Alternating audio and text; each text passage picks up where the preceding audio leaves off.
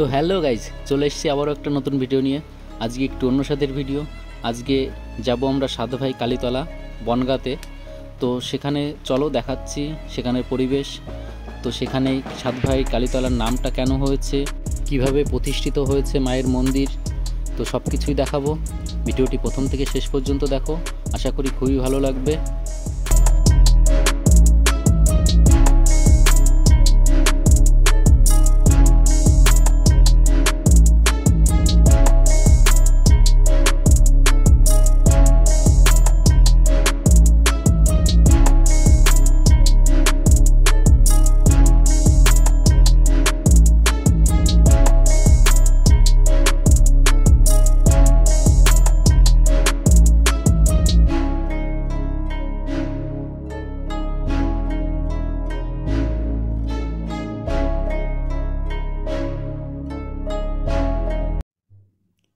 তো ফাইনালি আমি পৌঁছে গেছি সেই ঐতিহাসিক স্থানটিতে, যার নাম সাতভাইকালিতলা।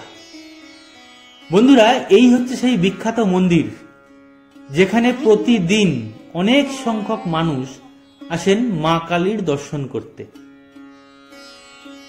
এই মুহূর্তে তোমরা নিশ্চয়ই দেখতে পাচ্ছ যে ভেতরে মায়ের মূর্তি দেখা যাচ্ছে। আমি অবশ্যই তোমাদের আরো কাছ থেকে মায়ের দর্শন করাবো। তার আগে মন্দিরটি খুব ভালো করে দেখে নাও। মেলার সময় অর্থাৎ পৌষ মাসে কিন্তু মন্দিরটি অনেক ফুল দিয়ে সুন্দর করে সাজানো থাকে। এখন অতটা সাজানো নেই, তবুও দেখতে কিন্তু অসাধারণ লাগছে। চলো এগিয়ে যাই মন্দিরের দিকে এবং আরো কাছ থেকে মায়ের মূর্তিটি দেখার চেষ্টা করি।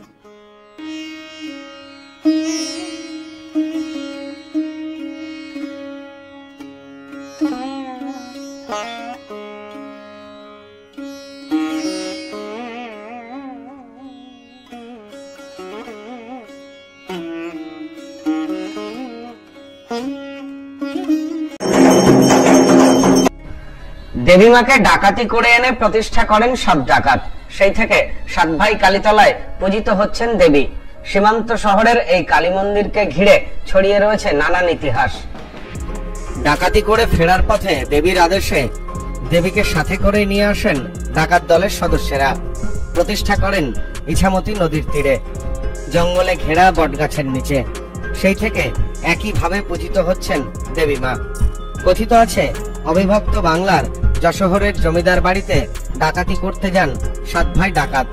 ডাকাতি করে ফেরার পথে দেবীর আদেশ হয়, সবই যখন নিয়ে যাচ্ছিস আমাকেও নিয়ে চল। আদেশ অনুসারে দেবীকেও সাথে করে নিয়ে আসে ডাকাত ভাইয়েরা। ঘন জঙ্গলে ঘেরা ইছামতির তীরে বটগাছের নিচেই দেবী মূর্তি প্রতিষ্ঠা করেন। কিন্তু পুজো করবে কে? শুরু হয় পুরোহিতের খোঁজ। এরপর স্থানীয় চক্রবর্তী পরিবারের একজনকে পুরোহিত হিসাবে নিযুক্ত করা হয়। সেই থেকে বংশ পরম্পরায় চক্রবর্তী পরিবারের সদস্যরাই পুজো করে আসছেন দেবী মায়ের। উত্তর 24 পরগনা জেলার বনগাঁ থানার অন্তর্গত পুরাতন বনগাঁ, যা আজও সাতভাইকালিতলা নামেই পরিচিত। ভারত বাংলাদেশ সীমান্ত লাগোয়া কালোপুর পঞ্চায়েতের অন্তর্গত সাতভাইকালিতলা। কয়েকশো বছরের পুরনো ইতিহাস বহন করে চলেছে এই মন্দির। মন্দিরে দেবী মূর্তি আজ মন্দির লাগোয়া প্রাচীন বটবৃক্ষের গর্ভে বিলীন হয়েছে।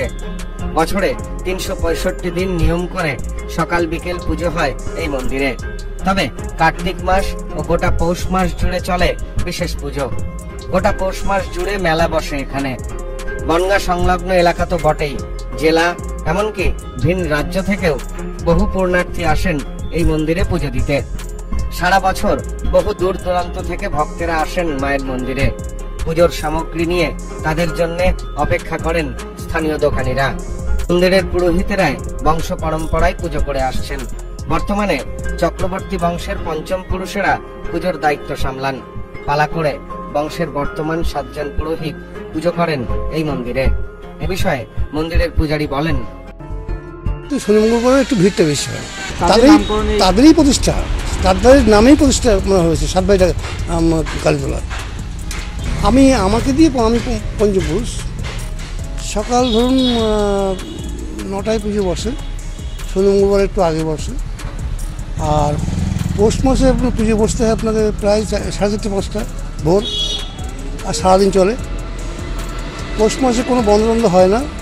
আর এই অন্য সময় মানে পৌষ মাস বাদ দিয়ে ওই 9টার সময় খুলে 2টো পর্যন্ত চলবে পুজো। আর যদি যাত্রী থাকে তাহলে বন্ধ হবে না, আর যদি যাত্রী না থাকে তাহলে দুটোই বন্ধ হয়ে যাবে, আবার 5টায় খুলবে।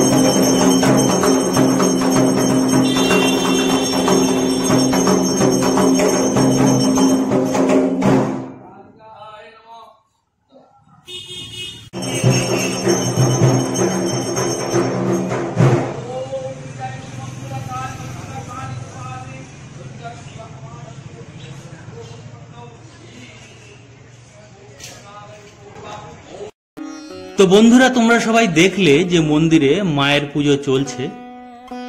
এই মুহূর্তে ভক্তের সংখ্যাটা অনেকটাই কম। এখানে কিছু সংখ্যক ভক্ত মন্দিরে পুজো দেওয়ার জন্যই লাইনে দাঁড়িয়েছে।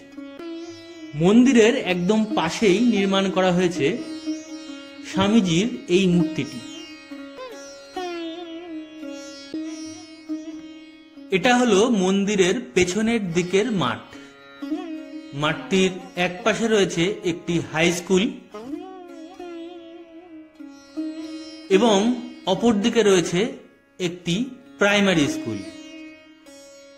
এই মাঠেই কিন্তু অনুষ্ঠিত হয় পৌষ মাসের সেই বিখ্যাত পৌষ মেলা।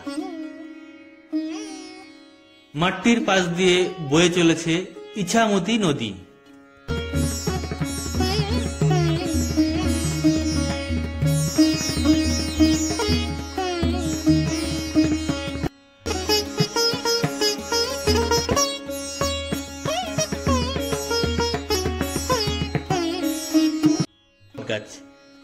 যেখানে বহু বছর আগে কোনো এক পৌষ মাসের রাতে 7 ভাই প্রতিষ্ঠা করেছিল মায়ের মন্দির। আর সেই কারণেই নাকি প্রতি বছর পৌষ মাসের প্রত্যেকটি শনি ও মঙ্গলবার আয়োজিত হয় বিশাল মেলা। আর বিভিন্ন প্রান্ত থেকে অসংখ্য মানুষ এই মেলা দেখতে ভিড় জমায়। আর ওই দিনগুলোতে মন্দিরে পুজো দেওয়ার ভিড়টাও হয় দেখবার মতো। বন্ধুরা, এটা কিন্তু মন্দিরের একদম পেছনের দিকটা।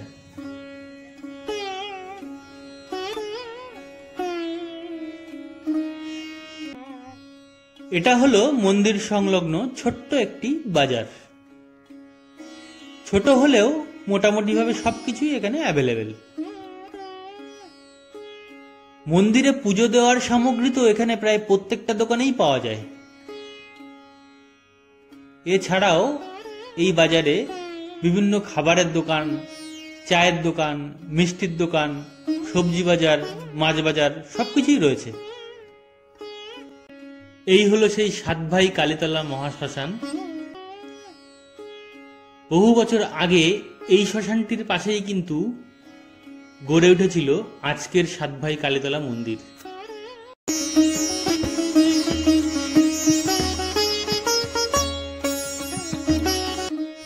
তোমরা দেখতেই পাচ্ছ যে বর্ষার কারণে শ্মশানটি জলে ভর্তি হয়ে আছে এবং মরা পোড়ানোর যে চুল্লিটা সেটা পর্যন্ত জলে ডুবে আছে।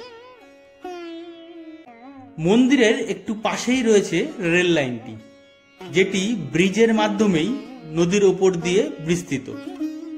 বন্ধুরা, তোমরা যদি ট্রেনে আসো তাহলে বনগা স্টেশনে নামার পর দেখতে পাবে যে বনগা স্টেশনটি লোকাল ট্রেনের জন্য শেষ স্টেশন হলেও তারপরও বিস্তৃত আছে রেল লাইনটি।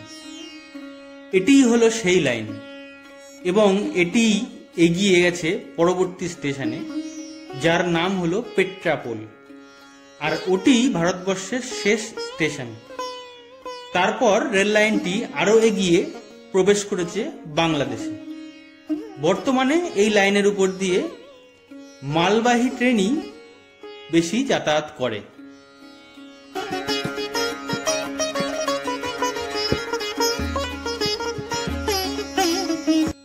বন্ধুরা, আমি কিন্তু একটু আগে ওই মাঠটিতেই দাঁড়িয়েছিলাম।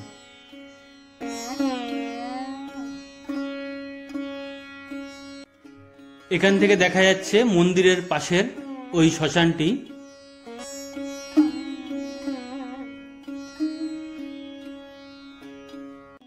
তো এই হলো মন্দিরের পাশ দিয়ে বয়ে চলা আজকের বনগাঁর ইছামতি নদী। বর্ষার জন্য জল অনেকটাই বেড়েছে এবং দেখতে অনেক সুন্দর লাগছে, কিন্তু গ্রীষ্মকালে এর অবস্থা হয় খুব খারাপ, জল অনেকটাই কমে আসে। আবার এই নদীটি বসিরহাট, টাকি এবং হাসনাবাদে চেহারাটা একদম অন্যরকম। দেখো বন্ধুরা, টাকির ইছামতি কি বিশাল চওড়া। এটা হলো নদীর ওপারের আরেকটি কালী মন্দির। আমি পরে ওখানে গিয়ে আরো কাছ থেকে অবশ্যই তোমাদের মন্দিরটি দেখাবো। তো যাই হোক, বনগাঁর ইছামতি নদী আজ এই অবস্থাতেই আছে। কে বলবে যে এই নদীতেই বহু বছর আগে বড় বড় জাহাজে করে বিদেশিরা আসতো বনগাঁর মতিগঞ্জ নামক জায়গায় মুক্তার কেনাবেচা করতে। আছে দেখো বন্ধুরা, দুটি নৌকা চলাচল করছে। মেলার সময় অবশ্য অনেক নৌকাই এখান দিয়ে চলাচল করে।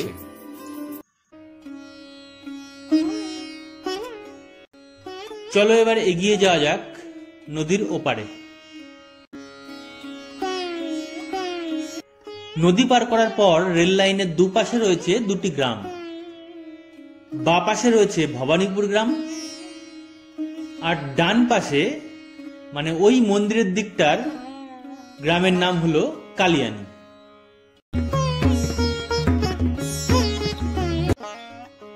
ব্রিজটি সম্বন্ধে একটি গল্প আছে, গুজবও বলতে পারো।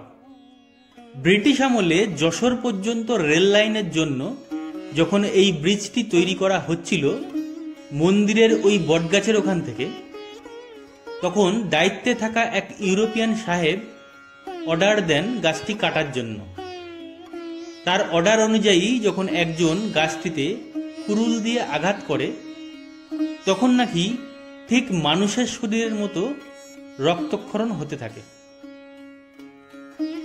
এই দেখে তৎক্ষণাৎ কাজটি বন্ধ করে দেওয়া হয়। কিন্তু কিছুদিন পর ওই সাহেব রক্তবমি করতে করতে মারা যায়, এবং সেই কারণেই নাকি ইংরেজরা ব্রিজের স্থান পরিবর্তন করতে বাধ্য হয়।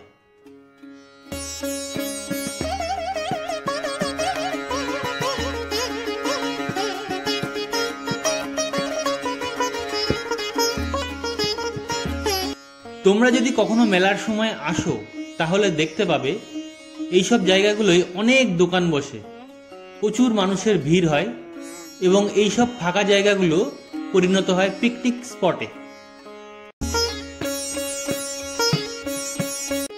এটা হলো সেই মন্দির যেটা আমি ব্রিজের ওপর থেকে দেখাচ্ছিলাম। এটিও অনেক পুরনো একটি শ্মশান কালী মন্দির। এখানেও প্রচুর মানুষ পুজো দেওয়ার জন্য আসেন।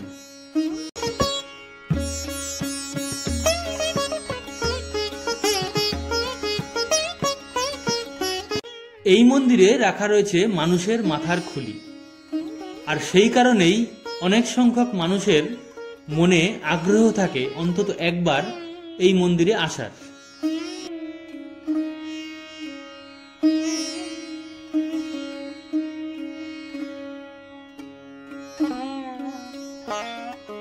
বেশ কিছু সংখ্যক ভক্ত মন্দিরের দিকে এগিয়ে আসছে।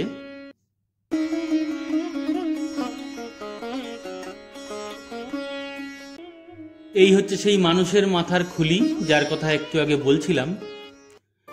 কথিত আছে এই সাত ভাইয়ের মাথার খুলি এই মন্দিরে আজও রয়েছে।